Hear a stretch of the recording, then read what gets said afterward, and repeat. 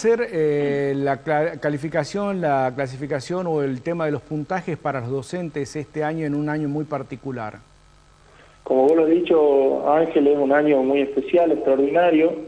Y bueno, nosotros estamos trabajando y bueno, podemos anunciar hoy este nuevo proceso digital de publicaciones de vacantes. Es un desarrollo muy importante porque es una conquista definitiva para toda la familia educativa, que se viene sumando ya la cantidad de servicios que se han venido dando por este contexto y porque además se lo venía trabajando ya ha sido uno de los pedidos de la gestión del doctor Luis Macer, de tratar de transparentar e incorporar servicios e informatizar todos los procesos que viene teniendo el Ministerio.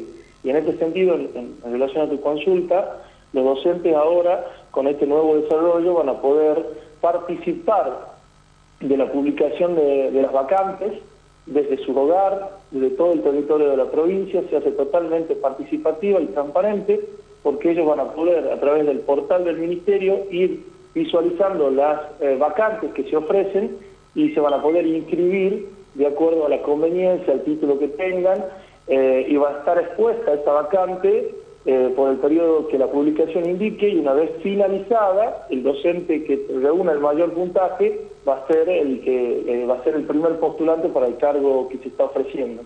A partir perdón, Esteban. Con este nuevo... ¿Hola? Perdón, sí. Antes que sigas desde el nuevo sistema, ¿a partir de cuándo ya pueden ingresar los docentes y ver qué posibilidad tienen de acceder a un cargo?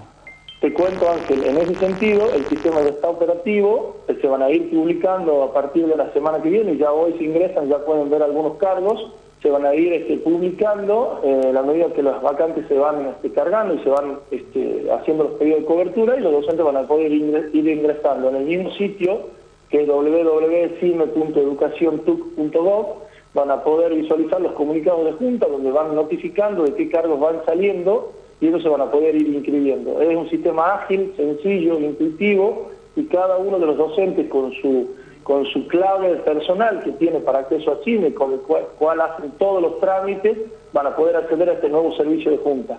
Es decir que con esto, Ángel, se pone en marcha todo el proceso, que ha sido un desarrollo que ha llevado un tiempo, pero que hoy, con todas las medidas de seguridad que requiere un desarrollo de esta envergadura, está ofreciendo el Ministerio de Educación a los más de 36.000 docentes activos y la cantidad de postulantes que también van a poder acceder a esto.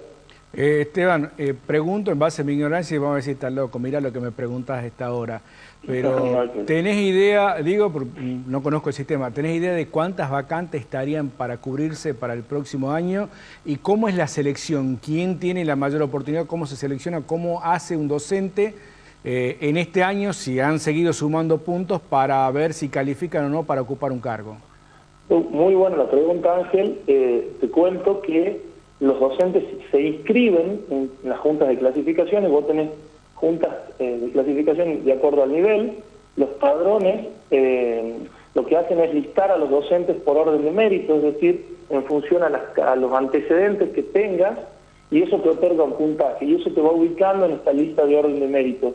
Los padrones que se van a utilizar ahora para las coberturas de vacantes son los padrones del año 2019, que han sido prorrogados para el 2020 por esta excepcionalidad en la que todos estamos viviendo.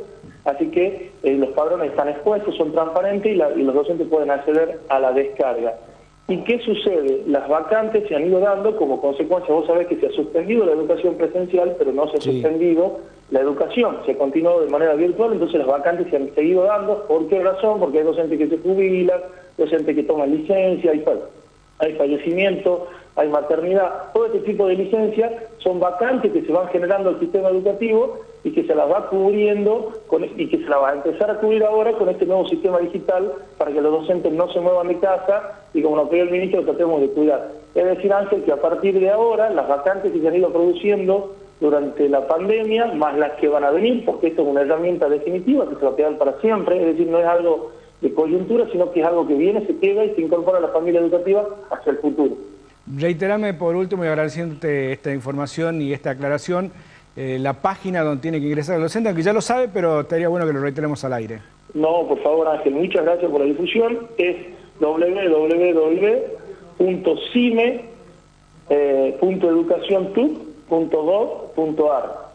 Este es el acceso del sistema integrado del Ministerio de Educación, o pueden acceder también al sitio del Ministerio de Educación, al sitio oficial, que es www.educaciontuc.gov.ar. Allí pueden acercar todas las consultas o acceder al mismo sistema. El sistema les va a exponer de manera muy sencilla.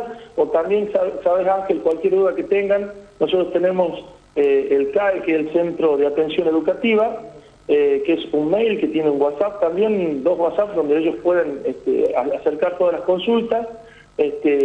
Así que bueno, estamos a disposición. Si quieren los números, si quieren el mail del CAE, también están a disposición para que ellos puedan hacer las consultas, Ángel. En definitiva, estamos contentos porque con este desarrollo eliminamos totalmente la designación presencial, y los docentes van a poder visualizar en tiempo real quiénes son los que están accediendo al cargo y qué puntaje tienen, y se van a poder sacar cualquier tipo de duda a través de los mecanismos que yo te comentaba.